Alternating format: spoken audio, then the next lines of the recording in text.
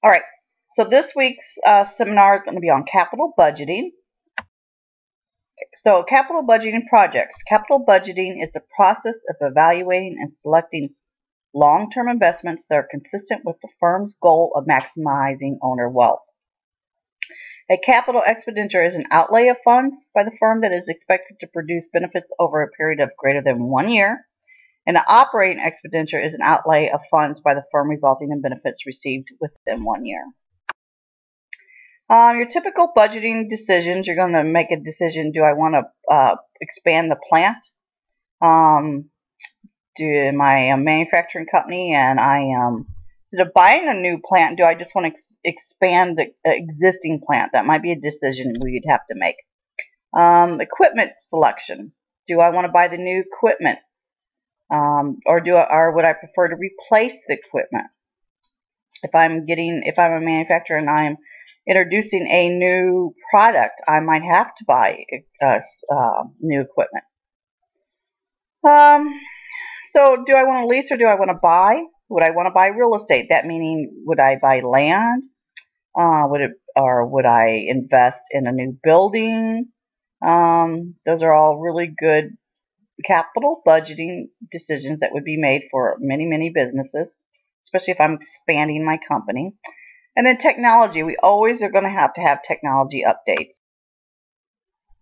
So project proposals are made at all levels within a business organization and are reviewed by finance personnel.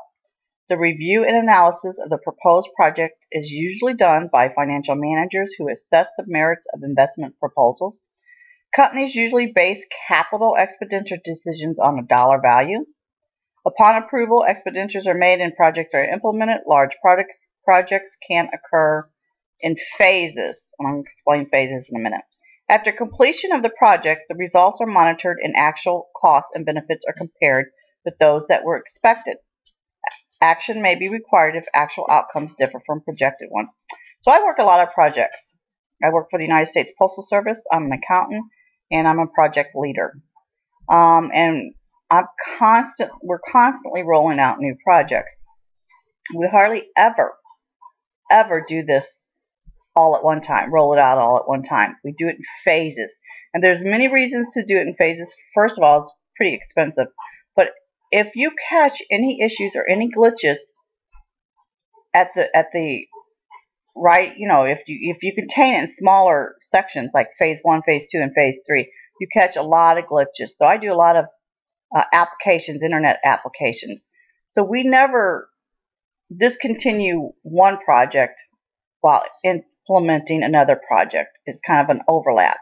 And so when we talk about phases, sometimes it's way too expensive to do it all at once, or sometimes it just doesn't make sense to, if we're trying to replace an automated project, or replace a manual project with the automated project, to stop doing the manual until we get everybody, because the post office is huge, everybody accustomed to the new process.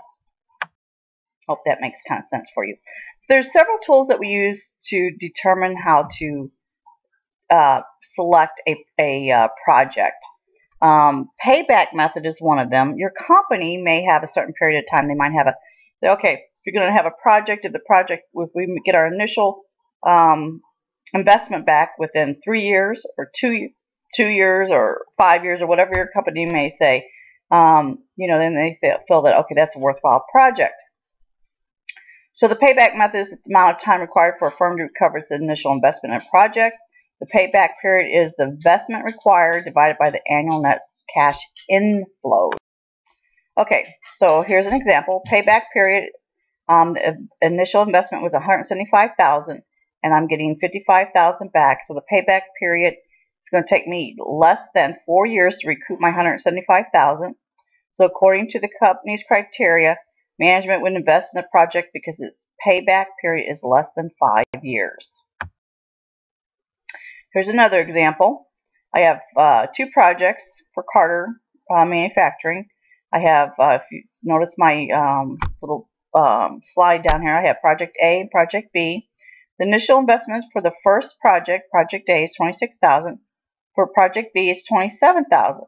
But now notice that the cash inflows for year 1, 2, 3, and 4. For Project A, it's a consistent amount across the years, $6,500.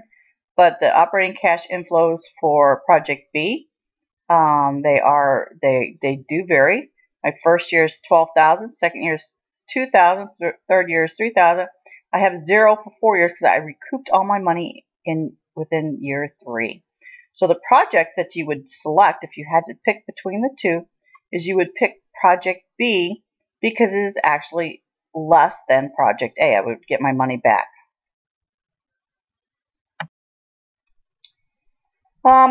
So net present value is the difference between the present value of cash inflows and the present value of cash outflows.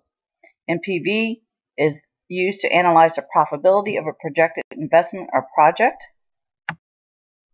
So the decision criteria is if NPV is greater than 0, then accept the project. If NPV is less than 0, reject the project. Pretty simple. So I know that many of you, I've talked to a few of you, and you struggle with Excel. So as managers, you will always be using Excel. Excel is just how you're gonna. If you're not comfortable using Excel, you need to get comfortable using it. I don't know anybody, any manager of in any field that would not be required to use Excel. So there's a lot of good tutorials out there on the web. Take your time, learn how to do it, get comfortable with it. Just start out with very simple formulas. And that is why I keep on continually putting it in these seminars, because I do notice that some of you do struggle. And it's not that I'm trying to make you have a bad day or a bad assignment. It's just that I'm trying to get you comfortable before you actually get a job where you may be using Excel. It's really to your benefit to learn how to do it. You could maybe even go to your local community college for, or actually probably, I don't know, maybe there's some tutorials out there for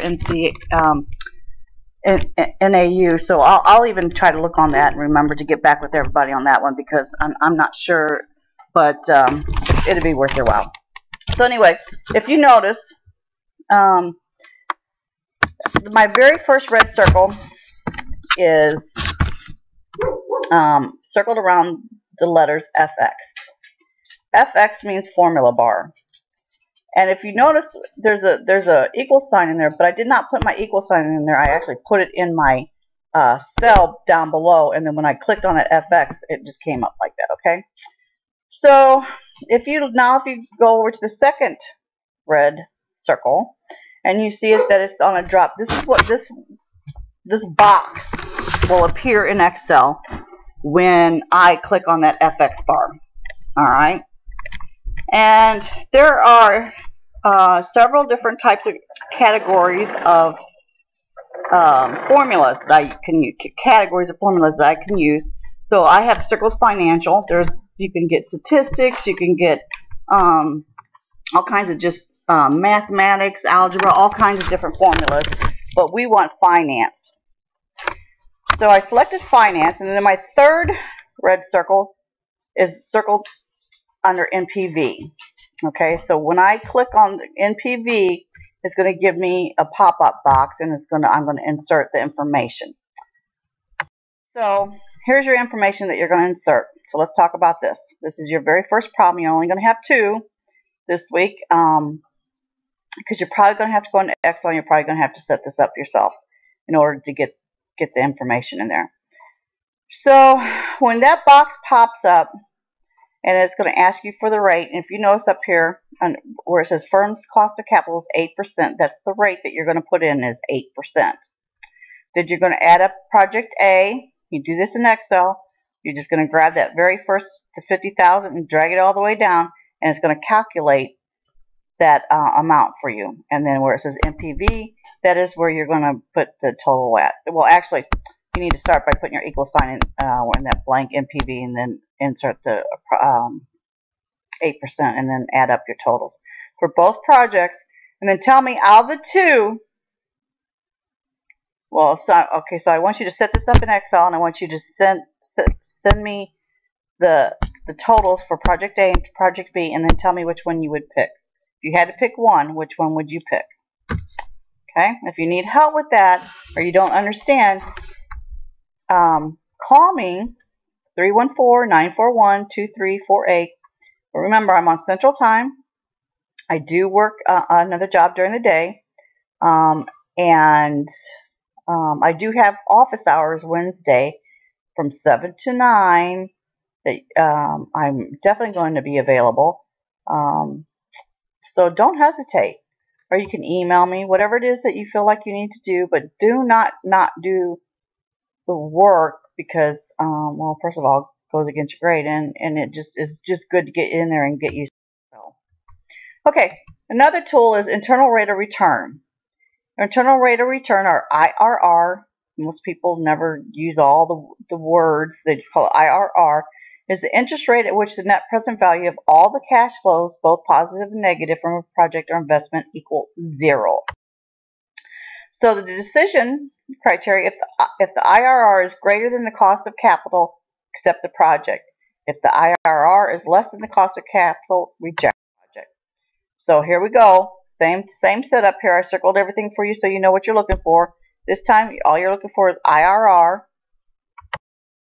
And here's the same thing that you did in assessment problem 1, except now you're looking for the IRR. And you just follow the steps. And if you have a difficult time, again, please feel free to contact me. These are 2 very simple problems in Excel. But if you don't know Excel, I understand that they're not simple. So please get a hold of me if you need. All right. So NPV versus IRR. There is no guarantee that NPV and IRR will rank projects in the same order. However, both methods should reach the same conclusion about the acceptability or non-acceptability of projects.